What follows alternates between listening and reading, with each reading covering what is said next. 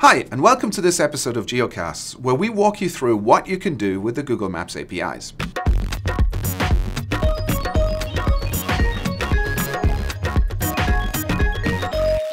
I'm Laurence Moroney, and in today's episode, I'm going to talk about one of my favorite parts of the Google Maps APIs, the ability to draw on a map with polygons and polylines, and the new ways that you can style them.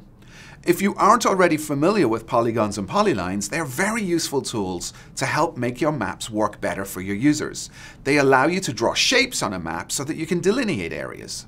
So for example, maybe you want to show the route of your walkabout in the Australian outback. You can do that by drawing a polyline between different geographic points.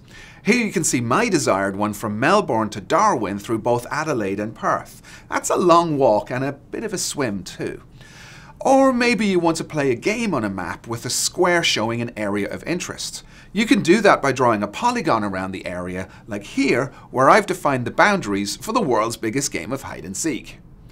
In this video, I'll show you how to style these.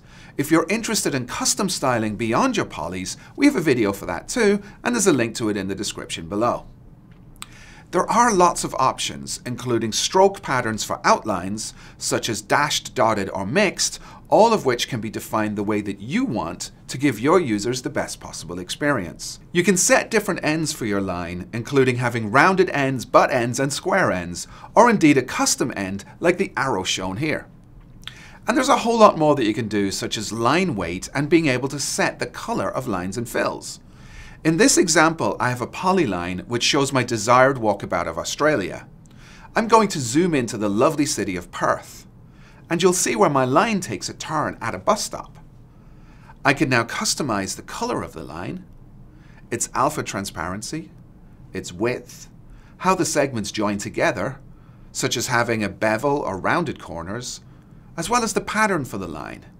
Here are some examples that are built into the sample app, but you can customize your own. Polygons are similar. Let's take a look.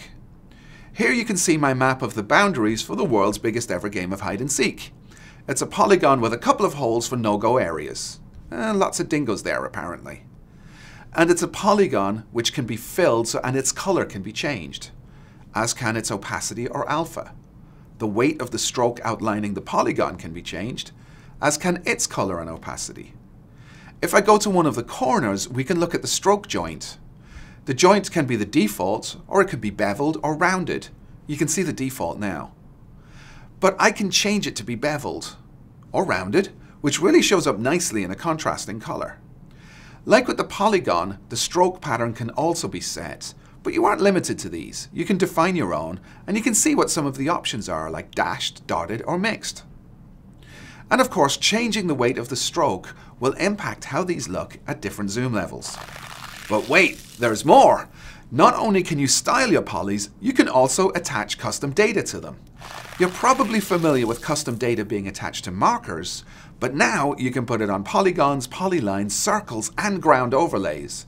It's as easy as setting a tag on your shape, and then in the on-click listener, you can read it back and do something with it. Here's a simple example of a toast.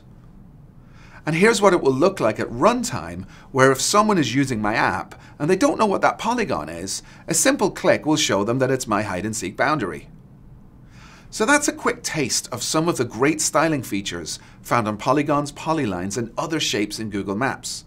We hope you enjoyed this Geocast and can't wait to see what you build with it. You can learn more about these features and a whole lot more on the Google Maps developer site. Go check it out. And don't forget to hit that subscribe button.